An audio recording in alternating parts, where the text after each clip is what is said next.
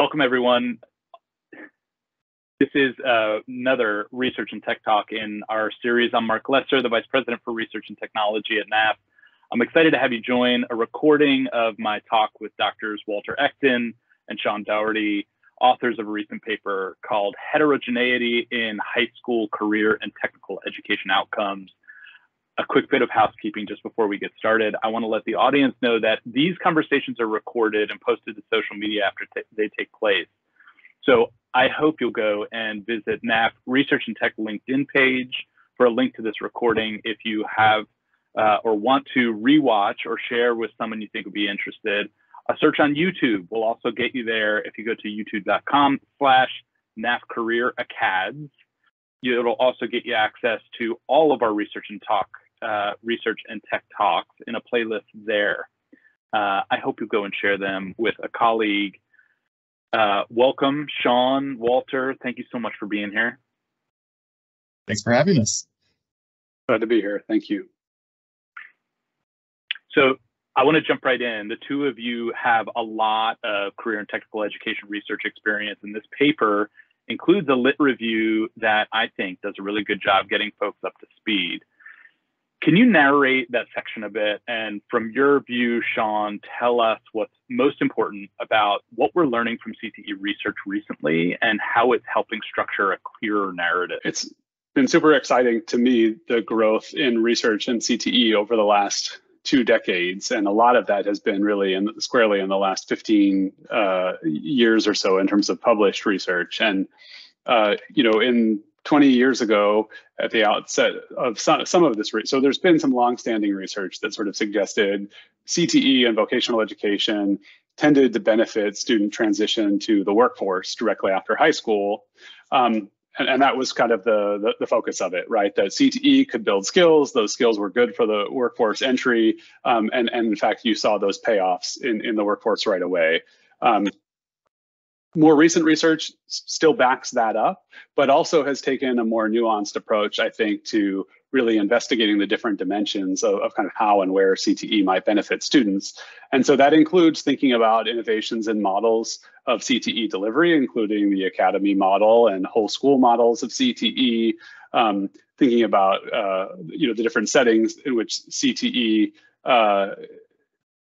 is happening, and so oversubscription, some lottery-based admissions have created opportunities to get even stronger answers to the question, like what is the benefit of CTE or participating in CTE in high school? So the more recent evidence, some of which has been focused on oversubscribed career academies and some whole school models of CTE that exist mostly in the northeastern United States, Massachusetts, Connecticut, New York City. The models exist in New Jersey, but haven't been evaluated, but are finding that not only do students benefit in the workforce in the, let's say, up to 7 to 10 years after high school, however, we also see benefits to students on their test scores in high school. In some instances, on their attendance in high school, students are relatively more engaged in their schooling experience.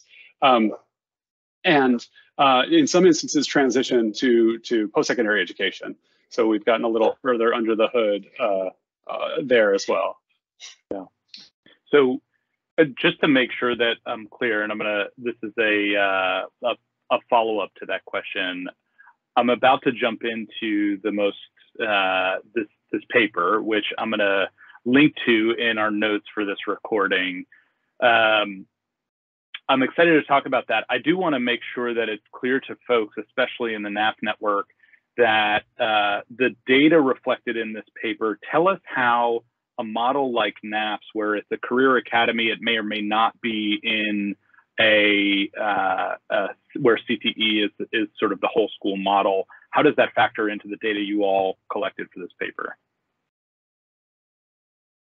So the data for this paper come from the Massachusetts Department of Elementary and Secondary Education, their administrative data system. And so it's all been pre-collected as part of the standard data processes.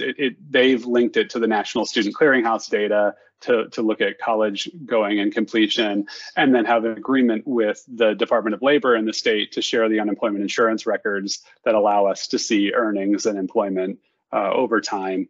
That said, some time ago, I had a conversation with Nick Miner about the academy model existing in Massachusetts. And to date, we haven't looked specifically about schools that employ the academy model. So I would say our results are inclusive of comprehensive high schools that have embedded academies as part of the experience, but we don't call them out separately in this paper.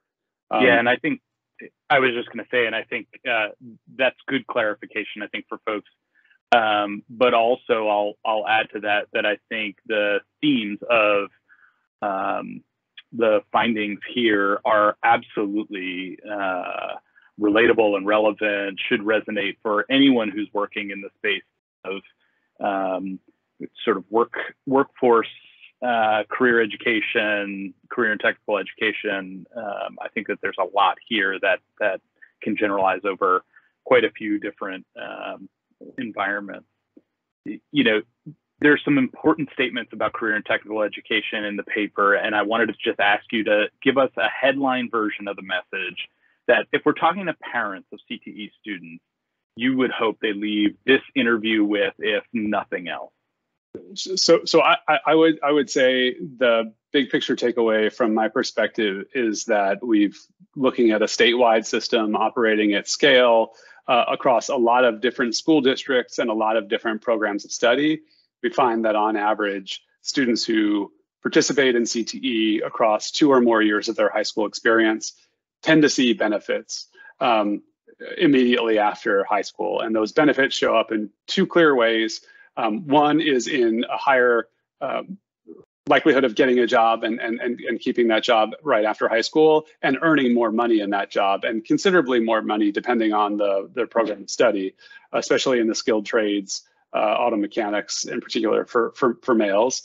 And the second is, some pathways lead to a higher likelihood of getting into college and enrolling in college right after. And it sort of splits out in ways that you might expect. So if you're pursuing a plumbing pathway, you're likely to be in the workforce and earning considerably more money than your otherwise similar peers. But if you're in a health science pathway, you might be in the workforce, but you're also more likely to enroll in a community college and likely pursue an aligned program of study in the community college, relative, again, to otherwise similar peers who might have that interest but didn't do CTE while in high school.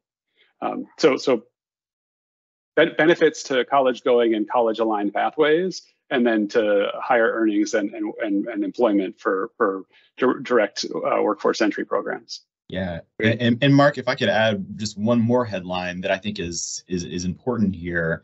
I think for a really long time, there's been debates about CTE versus not CTE. Is CTE a good thing? Does it lead off to positive benefits for students? And I think one of my takeaways from this research was that that's really the wrong question to ask. And instead, really, the question is, well, what type of CTE are students taking? Is it a really high quality CTE program that is leading to positive outcomes for students? So, if I were talking to a parent, one of the things that I would ask them and to do is to go and really investigate, what is going on in the specific pathway that your student is looking at, and ask teachers and ask graduates of that program, what are they doing afterwards, and what is that looking like? Because I think it is pretty clearly evident from this research and from a lot of other research that's out there that there are really high quality CT programs, and there's CT programs that don't really lead to high quality outcomes. So that's really what I would be thinking about a lot as a parent or a student also.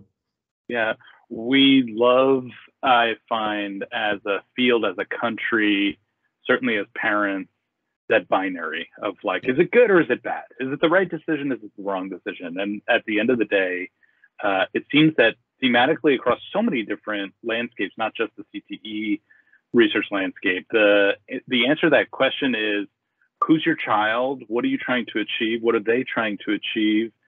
What's the environment you're coming through? All of these things that add variables that are really, really important. So it's not a binary system so much as it is understanding nuance, and that's what you two as authors have brought in this paper, which I think is so important about it. So let's get into that difference a little bit, right? The heterogeneity is in the title of the paper, which is obviously, you know, a fun word to tweet. You know, it trends very quickly. So, well, I was hoping that you would walk us through some of those figures just to illustrate a little bit about how career programs vary among different student populations. Yeah, absolutely. So I'll share a few, just a few of our takeaways here that hopefully will illustrate some of the big takeaways. So first off, one of the things that we wanted to really understand was how do outcomes differ for students by which program that they go into. And so what we have here in Massachusetts, there's 10 different career clusters. So we have healthcare, education, IT, arts and communication, business, agriculture, hospitality, engineering, manufacturing, construction, and transportation. And what we have here is the earnings trajectories of students in their first 7 years after they graduate from high school. And we've broken this out by 4 different groups of folks. So the orange lines that you see here, the orange lines are students who are not going to college, and the dotted orange lines are students who are not going to college, and they're also not doing CT when they're in high school. The orange lines that have the kind of the firm line here, the solid line, those are students that don't go to college, but they do go to CTE. And so what you'll notice here is that in every single one of these career clusters, for students who aren't going to college, the students who do CTE are doing a little bit better. So they're earning, you know, a bit more, and that those earnings kind of persist. And in some cases, they actually get quite a bit larger. So you see, you know, that solid orange line in some of these clusters is quite a bit larger. So for students not going to college, CTE seems to be a really nice way to protect against some lower earnings, at least in the first 7 years after high school. And then in the blue lines, we have students that do go to college. And what you notice here is that for the most part, the CTE students who go to college are earning relatively similarly to students who don't do CTE, but do go to college. You know, there's some differences in some different areas, but for the most part, pretty similar. But one thing that I think is really interesting is especially in some of the trades, so engineering, manufacturing, construction, transportation, in those cases, the students who don't go to college but do CTE actually look more similar in their earnings by 7 years out to the students that do go to college. So, you know, for these students, CTE seems to really be putting them on a different trajectory for their earnings. And I think that is useful. I'm going to just scroll down to another couple figures here. So the next one that we'll take a look at is, you know, one thing that you might wonder is, well, is that just because different types of students are selecting into different types of programs? And so maybe the CT students that go into construction were students who were always going to have higher earnings early off in their careers, sort of regardless of what happened to them in high school. And so what we do here is we put this in a regression-based framework where we try to control for really everything that we know about students. So we know, for example, what were their test scores when they were in 8th grade? Sort of what is their academic potential and preparation? We know where they live. We know what school they're at. So what are the options that they have available to them for CT, race, gender, all of these things that we know tend to be predictive of students' earnings later in life. And so here what we're able to do is see, you know, if we take 2 students who are similar in all the ways that we can observe, but one of them is a CTE student and one of them is not a CTE student, what is the advantage in terms of earnings for CTE students? And again, we're going to do that for the first 7 years after high school. And this kind of solid bold line here represents no difference. So there's no advantage to CTE there. And what you'll notice is that really across the board, almost all of these estimates show that there's an advantage for CT students compared to similar non-CT students. So if we take healthcare, for example, in the upper left-hand corner, what you'll see here is that there's this kind of slow growing advantage. And by 7 years after high school, the CTE students are earning about $5,500 more per year than similar non-CT students. So a pretty substantial amount there. Also, if you take a look again, sort of at the more traditional trades, manufacturing, construction, transportation, some really, really strong advantages for students there. So CT seems to be really making a difference in those clusters. Some of the clusters, though, there's not as much to recommend them in terms of their earnings. So arts and communication, agriculture, hospitality, these students have a slight advantage, but a pretty modest one. There's not as much. There's not as much there. And one of the things that we talk about in the paper is one potential reason for that is in some of these fields, like for example, healthcare, there's a really clear pathway to know, what job are you going to get after this? What is the pathway to go on and go back to college and get more advanced degrees to take that next step in your nursing career, for example?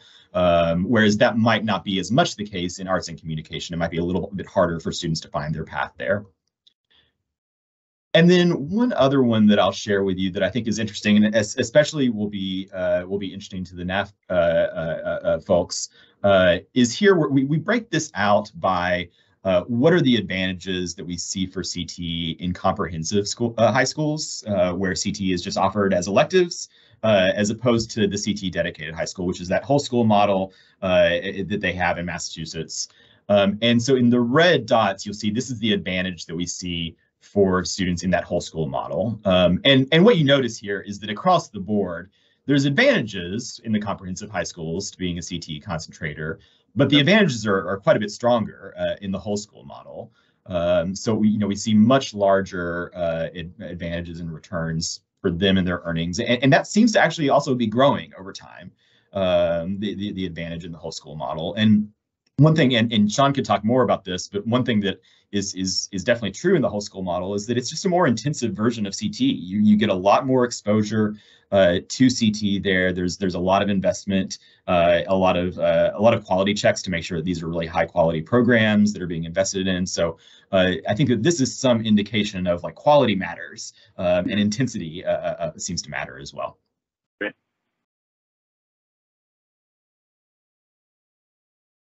Shaun, can I pivot to you a little bit? I was hoping you could talk just a little bit about the difference between male and female students and what you found in the data.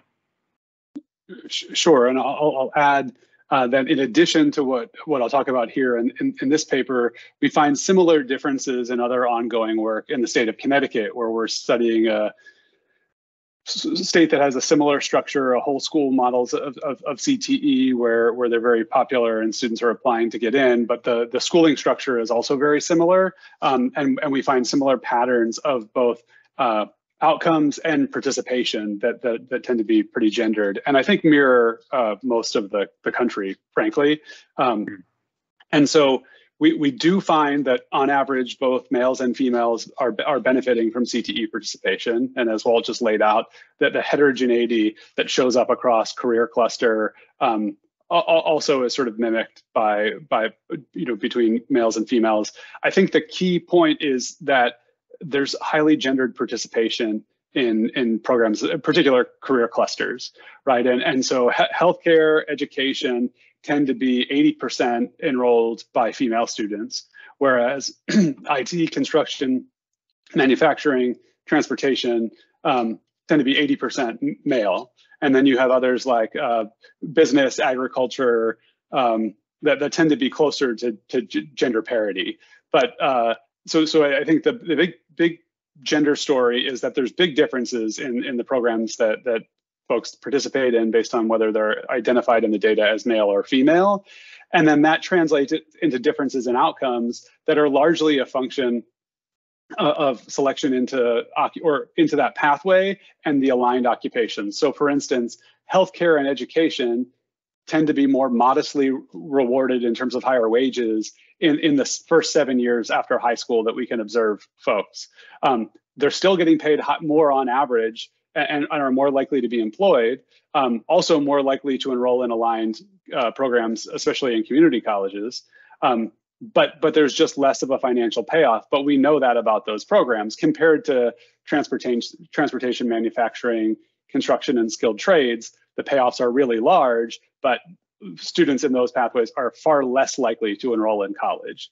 And so I think what we see is the gendered patterns of participation in the United States workforce that we observe kind of in aggregate tend to get replicated, at least in the data that we see here, in terms of gendered patterns of sorting into clusters and programs of study. And then the sort of payoffs in terms of workforce outcomes and college going follow those patterns. Well, can you say a little bit about which career clusters within CTE show positive associations with higher earnings and post-secondary success? Yeah, absolutely. And I'm just going to share one more figure here that I think lays that out nicely. So here we've taken a look. There's sort of two big picture dimensions that we looked at. And we know one is we would hope that CTE might increase earnings. And then two is that we would hope that CTE might also increase college going. And so here we're laying out, how does it do on those two different metrics? So in the sort of bottom left quadrant, that would be if CTE was doing poorly in both of those metrics, which there's nothing in that quadrant. So that's good news. Good news. Up here in the right-hand quadrant, this is where we're seeing, an increase in the likelihood of attending college and also an increase in earnings. So like healthcare, for example, is looking pretty good on both of those metrics. Over on the left-hand upper quadrant, so these are clusters where students are earning a lot more, and these are the highest paying earning returns here, so transportation and construction. But these students are much less likely to go to college than we would otherwise expect based on their test scores, based on their demographics, where they live, where they go to school. And I think, we certainly know that that education is really important, and higher education is really important, especially for career growth later in your career. And so one of the things that we might worry about is, we only have earnings data for the first 7 years after high school. Right. What might happen to a construction student who has a really high-paying job early in their career, where they're still physically fit and they're still able to do a lot, later in the career, if they're not going to college, they might have less flexibility, and we might be concerned about what that might look like for them down the road. So, I think that this is an interesting one where it's like, do we look at this and do we think, wow, there's a lot to recommend transportation and construction, or is there not? Like that's a hard thing to think about, and different people might come to reasonable conclusions about that. And one other thing that that I would just share here is, I think that it's important for us to think about how can we also provide opportunities for students who might otherwise struggle early in their career to get on solid footing. So, even if these transportation and construction students are less likely to go to college, and that might lead to some diminished earning returns later in life, if they're able to start off their career in some solid financial footing, that might be a good place for them to start and lead to some, less likelihood of things like poverty and disengagement from the economy. Yeah. If I may, I might just add, Mark, to that young men in particular over the last 50 years have become less and less likely to engage in the formal workforce or to stay engaged, and have also now much less likely to go to college than their otherwise similar female peers. And so in any case, even though we don't know the medium to long-term implications, right, that these like initially really high differences in earnings early on, even if those go to zero, right, like no better than otherwise similar peers at 15 or 20 years after high school, they're probably substantially better than students who didn't graduate from high school or didn't start with that sort of skill set and work experience profile. We can't say that conclusively, but when we think about like what's the alternative, we know that the alternatives, especially for young males, tend not to be great, especially for students who are selecting into some of these programs, and so it's worth highlighting that even if we don't know what if those payoffs persist.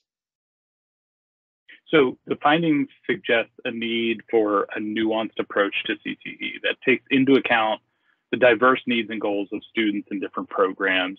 And I was hoping each of you could help me like illuminate this in a different way a little bit and give some examples. So can you describe the negative outcome of not following this advice versus the better scenario of focusing on this nuance? Like what would a more nuanced approach look like?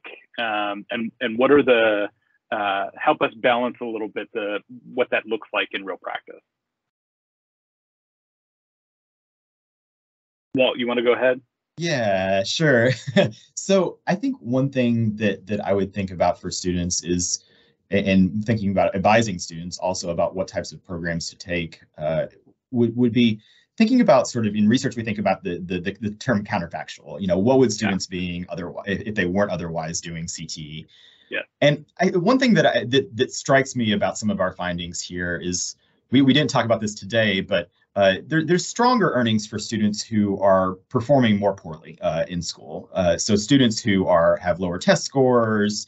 Shaun also mentioned men who are struggling in a lot of ways as they're entering the workforce. And so one of the things that I think that was one of my takeaways is for students who are really struggling with academics, and if they weren't taking CT, they would have been doing study hall, or they would have been dropping out. CT is a good thing for those students. I'll go ahead and I'll state that as something that I feel pretty strongly about.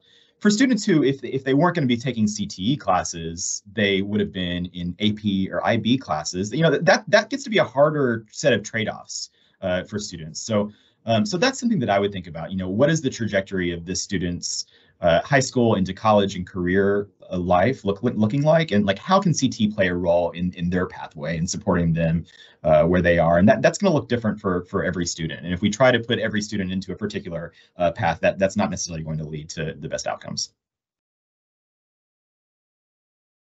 And I'll just add that even if we see on average these things are paying off, to Walt's point, what's the alternative for this particular student, and what is it that they want to do, right? Mm-hmm. Because it's great to highlight higher wages, it's great to highlight higher likelihoods of going to college, or at least to manage the trade-offs between those two.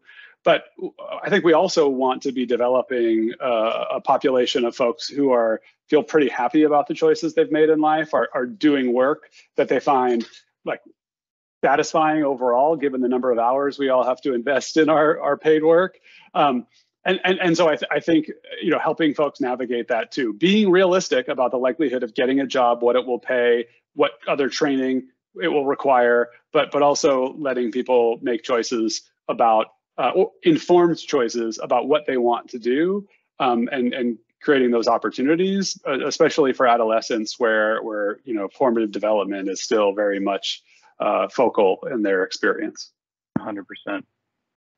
I have a last question that I'm hoping to fit in. I know, if you have a hard stop, please, by all means, if we lose you, I'll keep going with whoever can stay on. I want to talk just about the community ecosystem, right? And there were some findings here related to poverty and disengagement specifically. And so my question is, what do we know so far about how CTE and career programs work to offset those challenges in a community ecosystem? Yeah, it's a great question. So we do look at both disengagement completely from both the workforce and from education. So I think that probably one of the worst possible outcomes for a student who's around the age of 20 or 21 is if they're not in education or training or a job. That puts them on a pretty bad footing. And we find that there's taking CT does a really nice job, and I'm trying to find the exact figure, and I'm not finding it as I'm scrolling here. But CT does a pretty nice job in reducing the likelihood of students being completely disengaged, which again just sets them up in a really bad place. So for students who are really worried about in those ways, I think CT is a really powerful tool. And one thing that I'll just add with that is, as CT has been really trying to be more rigorous, more academically rigorous, more STEM focused. Something that I have my eye on, and I know a lot of folks do, is how do we make sure that we aren't crowding out students that can really benefit the most from CT? Is something that I think is really, really important. So, given that in my mind, one of the biggest benefits that we find is a decrease in poverty, a decrease in disengagement from both the workforce and education. I think we need to make sure that we're keeping opportunities open for those students to be able to continue to engage with CT. Shaun, last thoughts on that? Sure. I'll add, though I'm in full agreement with all of what Walt just said. that I think what we see as increased interest in CTE, especially among high school aged youth, as the kind of scale of offerings and variation in the content of offerings that fall under the umbrella of CTE, so including healthcare, IT, more applied computer science, some advanced engineering programs, have started to change people's conceptions of what's included. Green jobs under CTE.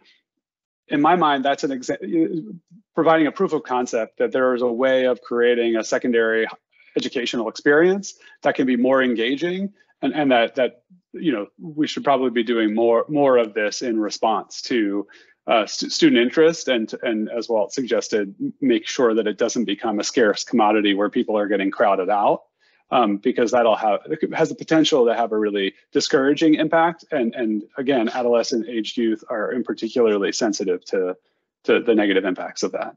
Yeah. And one just quick thing that I'll add, Mark, is we're looking in Massachusetts. I know that you mentioned a community ecosystem, and I think this might not look the same in every community. There might be different clusters that might be really in demand and really be looking for students. And so I think it's important for folks to think about what might this look like in our local community to set our students up here in our community. Yeah, there are a few interesting studies that were published by the Research Alliance for the City of New York. Among those researchers, Jim Kemple, who has done so much work in this space, and many of these projects have a lot of debt to that early work. There's been some interesting stuff published recently. If folks want to dig more into that and look at what the effects of, sort of like crowding the CTE space in one particular city, in New York in this case, you can take a look at some of that work, and I'd be happy to link to the Alliance in the show's notes. But in the meantime, Walt, I want to thank you and Shaun so much. I know Shaun had to jump so that he can fund his next project, which is, he's a busy man. Understandable. Hey, look, it makes me so grateful to get to spend the time with both of you. And I hope that while this is really just a taste of the work, this conversation has been kind of maybe one layer deeper than surface. I hope it motivates folks to check out the paper and take some of these messages and use them to think about programs and decision making in the context of the work they do wherever you are in the field of career and technical work, and improving impact for young people and educators. So Walt, thank you so much. And Shaun, we are really, really grateful for your time. Yeah, absolutely. Thanks so much, Mark. I really appreciate it.